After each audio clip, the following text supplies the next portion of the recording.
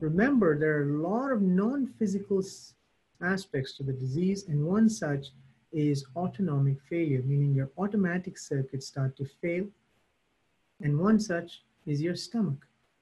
That's why you get constipation for years before you even manifest Parkinson's. And as the disease progresses, that same problem goes upstream all the way up into your stomach.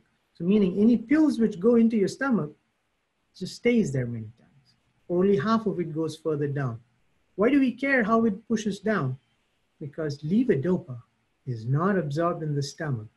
It is absorbed in the first part of your intestine, which means anything which we take by mouth has to make it to the first part of your intestine for absorption. So if it stays in the stomach for the next 1 hour, it ain't kicking in.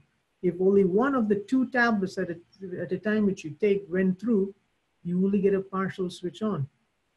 These are all the variations which come because your stomach is no longer your friend.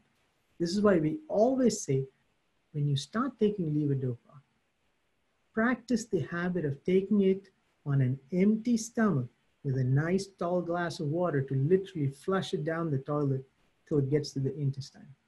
This way, the absorption is as wholesome as it can be, and you can limit some of those erratic, unpredictable fluctuations. Great. So when you have somebody new like that and they're starting to take it and they take the pill on an empty stomach, large glass of water, how soon after they've taken it and had the water can they then eat? So the ideal recommendation, so the reason for the eating aspect with levodopa is because protein in your meal interacts or messes with the absorption of levodopa. The amino acids, which is the building blocks for protein. So when you digest out protein in your stomach, they become amino acids.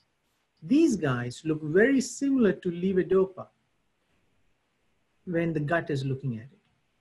So the gut has certain channels or gateways through which these things can be transferred.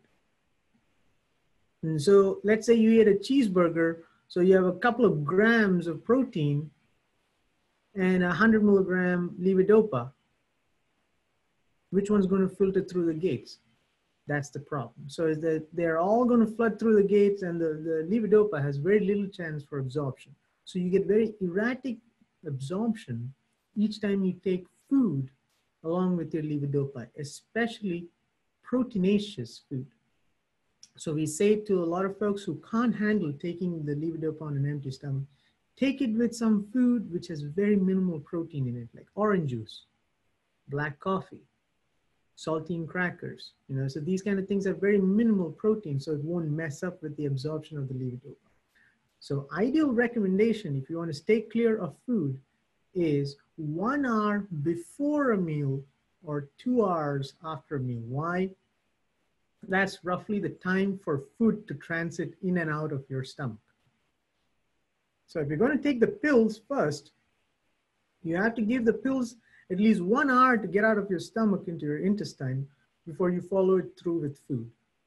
Or if you decide to eat food first, you have to give it at least 2 hours to make it way down into your intestine. This way now there's a clear path for the pills to go through.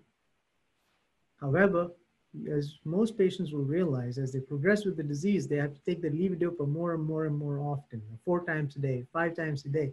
This becomes cumbersome, right? Like, oh wait, I got to plan 1 hour before, 2 hours after. This is ideal recommendation.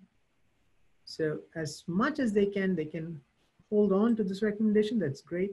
I usually tell them, let's be practical. If you can spare at least 30 minutes before and after, but chug it down with a nice tall glass of water to push it through fast enough before food can come behind it, you've done itself a good job. But also there's one more variable to this. Remember, as I said, it's only absorbed in the first part of your intestine. And so another major problem in Parkinson's is constipation. So if you haven't pooped in 2 to 3 days, all of that is a backlog. These pills is kind of like railway carriages. They're supposed to go down every couple of hours, transiting downwards. If you're backed up, these pills which you're supposed to take every 4 hours, every 3 hours, they're not kicking in right. So patients will start to notice that the days they poop and the very next day, pills are kicking in right, it's kicking in the full length. And the days they're constipated, bad responses. So they'll have good days and bad days in a week simply based on whether they pooped or not. Sounds very silly to patients at first, till we make it a hard and fast rule that they poop every day. I don't care how they do it. Diet changes, prune juice, raisins, laxatives like Miralax, milk of magnesia. I don't care how they do it. When they do it, they notice an immediate difference without us having to even escalate the dose of the medicine. Just taking the things the right way. Basically, you're making the plumbing intact, both in and out. That's all.